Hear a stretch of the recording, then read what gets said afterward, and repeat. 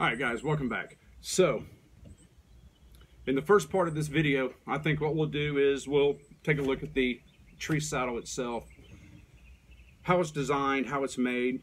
Now, keep in mind, there are various different types of tree saddles out there. The one in particular that I'm going to be using is the Arrow Hunter Flex. And I myself really love this saddle, I really do.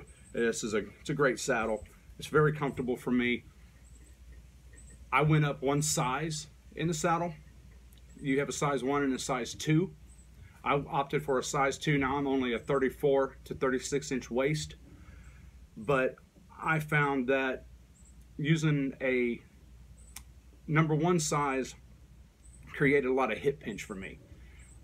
These are some of the terms that you'll get used to very quickly when you're talking about the saddle itself. So I had a lot of hip pinch. It really didn't matter how I set up the saddle to make it more comfortable for me. I still had that hip pinch.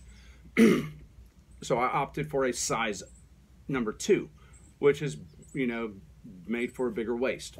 But what it did was it alleviated how tight the saddle went around my hips. So let's go ahead and let's take a look at the saddle itself. Let me reposition the camera a little bit and we'll take a look at the saddle and the components of the saddle, okay? So I'll be right back with you. All right, guys, I'm back. Sorry for the way the camera is set up. I am filming this by myself, so it does make it a little bit difficult, but I wanted to make sure you had an idea of what the saddle looks like. All right, now this is, of course, the back side of the saddle. First thing you're going to notice is the shape of the saddle, how it's kind of like a football shape. If you look at it that way, it is kind of more like a football, it's, or egg shaped, however you wanted to look at it. Now this is fully open, and this is the Arrow Hunter Flex. This is a pleated saddle, and what that means is there are some items that it can be closed up a little bit to make it a little more streamlined, so to speak. But over time, as you use these pleated saddles, one of the design flaws that I've found is the pleat doesn't close very well once it's been weighted, after X amount of uses. So the first thing you're going to notice is you have these series of loops right here. And these series of loops, this is called molly webbing. And what they are used for is to attach some of your gear, like say, for example, your saddlebags, your dump pouch, your roll pouch, whatever you want to use to carry the items that you're going to need when you're in the saddle.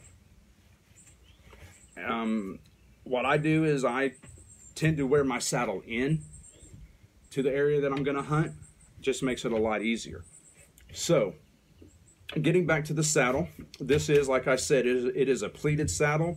It is made to where you can expand it to open it up, which what that does is it gives you a little bit more, gives you a couple more inches of real estate. So for me, it kind of basically acts like a big hammock chair. That's the best way I can think of to refer to it, okay?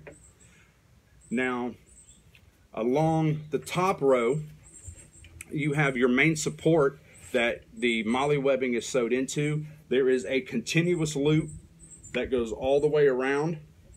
That is the main frame of the saddle itself. And this is a very thick 2-inch webbing that's used. And it's just a continuous loop. And it makes 2 loops on each end. These big loops are used for the bridge of the saddle, which we'll get in what the bridge of the saddle is here in just a few minutes. But one thing you're also going to notice, there are 2 additional loops on each end of the saddle. On both the left and the right hand side, these are for your lineman's belt. The lineman's belt is going to be something we're going to be discussing later on in the video, because that's going to be used in how you climb the tree safely. Okay, so we've got the lineman's belt, we've got your bridge loops, and then on the underside you also have 2 leg buckle straps. Now, if we turn it over and look at it on the inside, you can see more detailed of how the pleat is done and things of that nature, how it should kind of fold up. But like I said, I just leave it fully extended. It doesn't bother me in any way, shape, or form. It's actually really comfortable. But what I want you to pay attention to is on the top side, you have another section of strap that is sewn together. And this is your waist strap. It's got an ADF buckle, which is climbing rated. Keep in mind, all this gear is going to be climbing rated, and you need to use climbing rated gear when you're doing this because you need to remain safe at all times. Climbing, no matter which way you do it, is inherently dangerous. So, very simple buckle. I think it's based off of the Cobra style buckle. Don't quote me on that because I'm not 100% sure, but it just snaps in. Now, if you're wondering about the snaps themselves, basically what you do is you have these 2 button tabs. You have these 2 tabs right here, and all you have to do is push those out and the buckle releases. If you don't wear your saddle in to where you're hunting and you decide that you want to put it on once you get to the tree that you plan on hunting, all you got to simply do, if you're worried about noise, is push your release tabs fully forward and slide your buckle in, and it makes virtually 0 to very little noise. Now, if you pay attention also on the inside of your bridge loops, this right here is the bridge. This is what you are going to be attached to once you're attached to the tree, and we'll get more into that when we actually start getting into the ropes themselves. But what I wanted to show you was the leg loops also have a buckle, which are the same type buckle as the main belt buckle, and it does the same thing.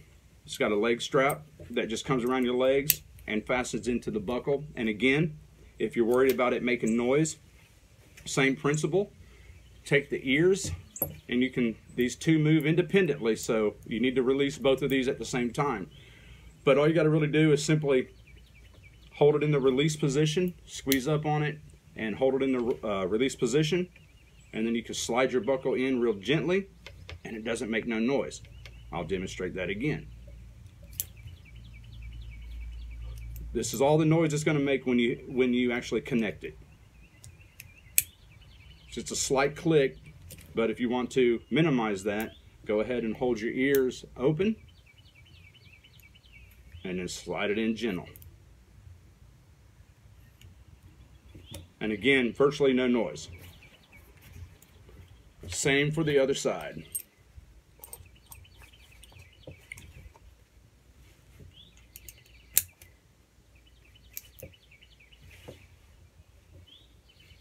Push your tabs up.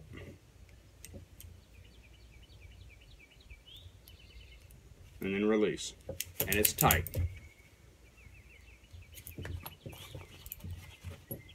Now, that in itself is basically all the saddle is. Here in just a minute, I'll show you how to put the saddle on and how it actually wears. Now, let's take a look at, like I said, you have your bridge loops, you have your lineman's belt loops, and then you have your bridge. Now, this bridge is fully adjustable. You can adjust how tight the bridge actually is. This plays a part in when you're climbing and when you're in the tree, as far as how much pressure it puts, where it puts the pressure on your body. It will change how the saddle feels when you're actually setting in it at hunting height. Now this has, as you can see, there's no type of adjustment device on here. All this is just a separate rope of smaller diameter tied around the main bridge itself, and then connected and fixed to the opposite end of the saddle from one end to the other. Just tied on with a knot. What makes this very unique and able to be adjusted is this right here, which is a friction hitch. And I will later in the video go in to describe what friction hitches are, and we'll even discuss some of the most popular knots in friction hitches. So what I'm going to do is I'm going to set up the camera to where you can see how I put the saddle on and how it actually fits and how it wears, and you can have a look and see what your final product would be as you're at the hunting, you know, as you're getting ready to hunt, or you're actually at the tree you plan on hunting. All right, so give me just a few minutes and I'll be right back with you, so stay tuned. I'm going to reposition the camera so you can see what's going on. All right, everybody, so now I'm back with the saddle itself, and what we're going to do is we're going to show you how to put the saddle on. Very simple. There's one or two ways you can do this. You can either have the bridge itself fixed to this, or you can attach it using a simple carabiner. That way you don't have to step through the loop of the bridge. But to me, it doesn't matter either way if I step through the bridge or whatever. So what I'm going to do, I'm going to place it flat on the ground, and then I'm actually just going to slide my feet through the bridge. Pull that up over 1 foot to get it started. Then I'll slide my feet through the bridge. Back up so you can see a little bit. Now, you know, I got the bridge right here around my feet. I'll just slide that up. Then I'll take that and I'll make sure your waist belt's adjusted tight. You want it, when you put it on, you really don't want it right around where you have a belt, if you're already wearing a belt, or where a belt would go. You actually want it a little higher above your waist.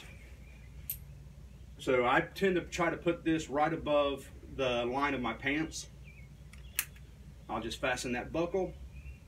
I'll adjust it to make sure it's tight. So I'm good there. Then I'll reach down between my legs and I'll grab each one of my leg straps,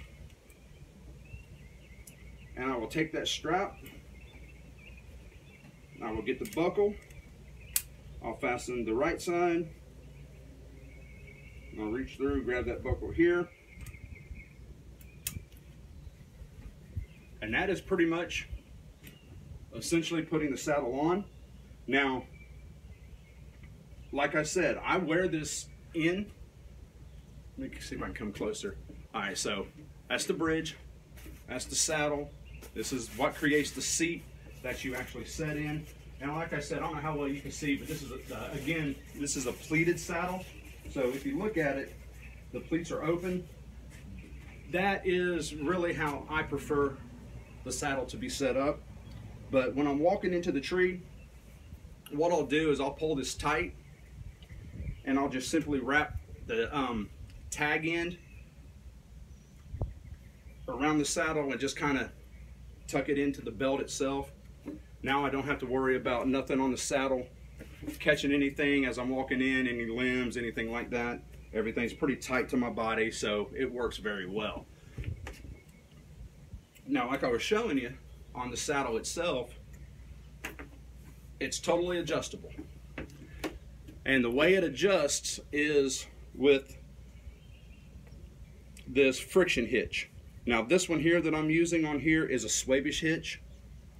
It releases pretty easily under load, but as you can see, the rope slides through it very easily. It moves freely up and down the rope. Even when it's loaded, I can still move it pretty easy. One of the things you're going to notice is I've got another piece of rope attached here. I just use this as a lock because I don't use any type of a hitch tender or a mechanical ascender to adjust the length of this bridge when I'm in the tree or when I'm climbing. What I do is I simply just run the tag end, which is the end of the rope, through the lineman's belt loop on my right side, and then just feed it back through the open end of this loop. And what that does is that just keeps it from coming out of that loop. As you see, it, you know, it's stuck in that loop pretty good. But the benefit of that, excuse me, the benefit of that is when this is attached to my lead rope that I'm climbing with,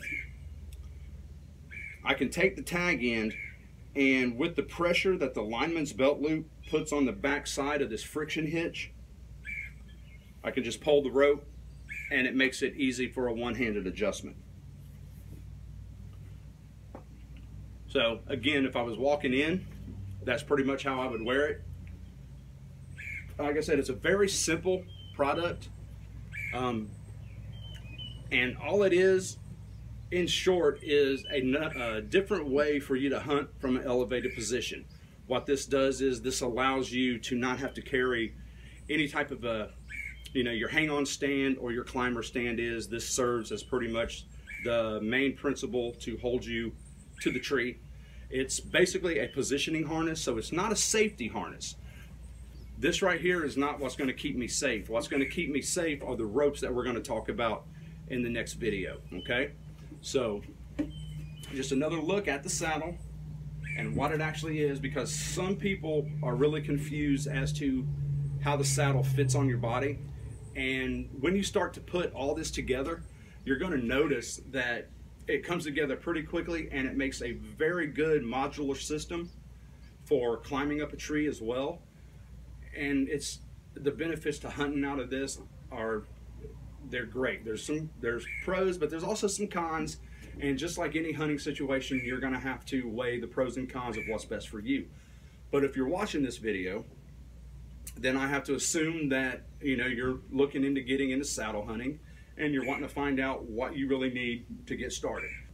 In the next video, what we're going to do is we're going to discuss the types of ropes that you need and how to set those ropes up. So stay tuned for the next video, and I do appreciate your time. Thanks for watching this video. Thanks for stopping by South Carolina Native Outdoors YouTube channel, and I hope you enjoy everything. I hope that everything that I'm doing is very informative, because that's what this video is.